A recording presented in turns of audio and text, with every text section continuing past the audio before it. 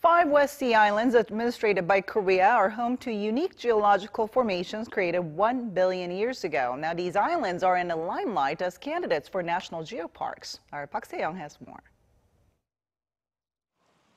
This rock formation named Dumujin on Baekryongdo Island is a result of sandy sediments being heated and pressured 1 billion years ago.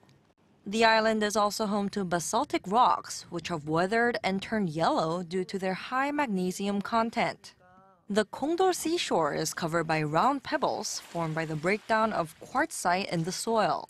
Sagot Beach was once used as a natural airstrip due to the hardness of the sand. And Socheongdo Island, where Korea's oldest fossils have been found, is home to the Bunbawi Rock, named for its white chalky color.